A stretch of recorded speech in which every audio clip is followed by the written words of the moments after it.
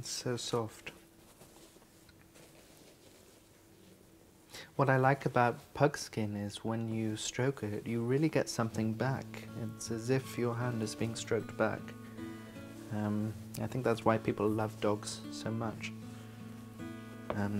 Cow skin, it's not quite the same.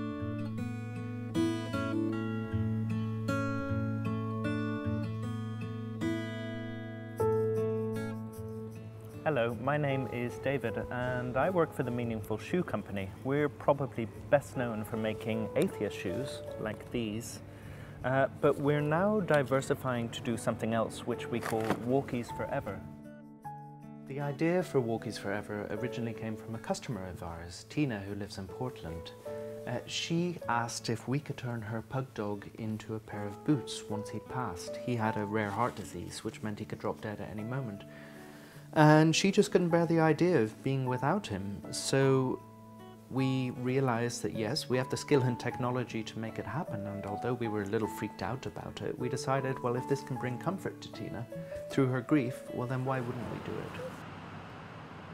Frodo and his brother Samwise have lived with Tina for 7 years now. Naturally, all the family are starting to get a bit sad that Frodo won't be around much longer.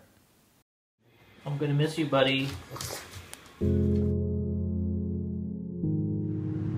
Well, Frodo passed away last night, so we're preparing for his send-off.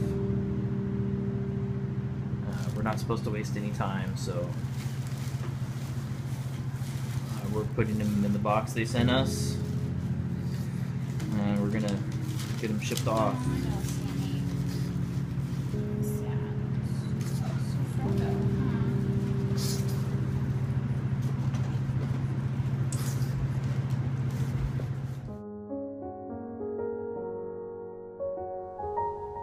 So we just got our package back from Meaningful Shoes today. Hopefully we've got Frodo back with us now.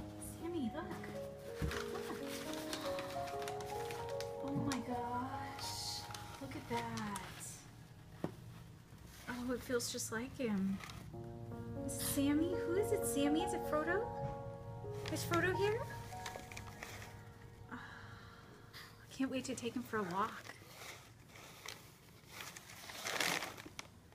It's like he's here. Frodo can go on walks with us again. I know. We could take him all over the world.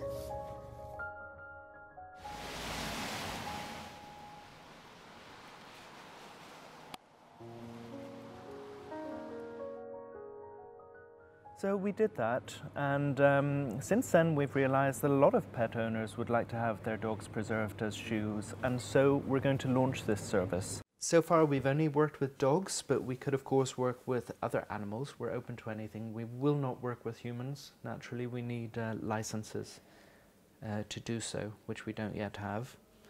I was never able to have my own dog when I was a baby. My dad wouldn't let me have one as a kid, so... It's not too late. No, well I feel I'm getting to work with dogs now for this project, so I'm very happy. And if I can own a pair of dog shoes, then it's almost as good, you know? It's a first step.